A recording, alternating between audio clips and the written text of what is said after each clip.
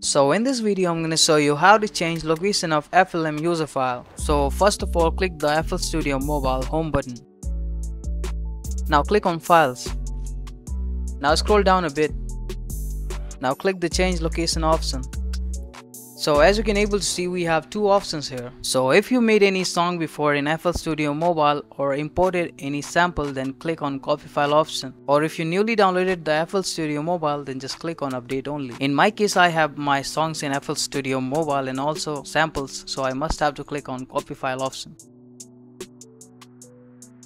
Now click this folder icon and create a new folder. Give it a desired name that you like.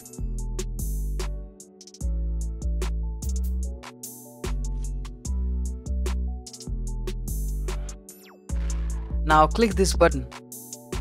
Click on allow. Click OK. Now wait for a few minutes and let the FL Studio Mobile copy your data from one location to another location that we just changed.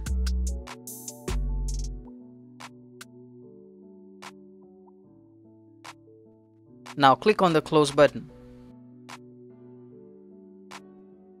So as you can able to see that we successfully changed the location of FLM user file. Now you don't need to import the samples one by one. You just have to copy paste the sample in this my sample folder. If you are enjoying the content and would like to support the channel, consider becoming a member. Have a nice day guys. Bye bye.